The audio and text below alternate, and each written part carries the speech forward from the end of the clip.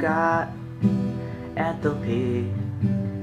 It's in kilojoules, units of energy.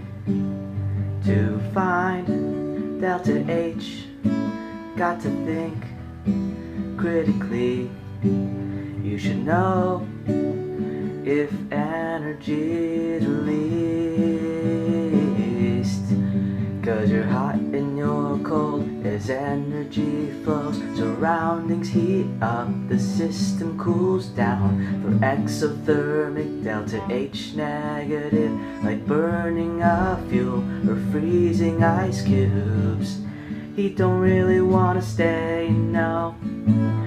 He don't really wanna go, no. 'Cause you're hot and you're cold as energy flows. Surroundings heat up, the system cools down.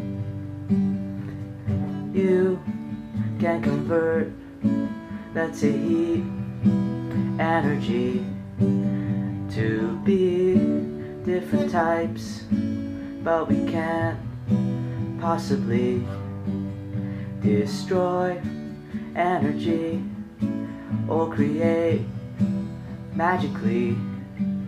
You should know that law of chemistry,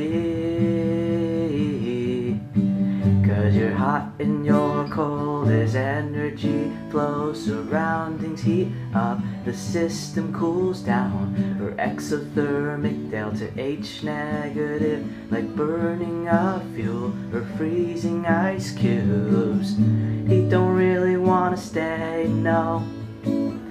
He don't really wanna go, no. 'Cause you're hot and you're cold as energy flows. Surroundings heat up, the system cools down.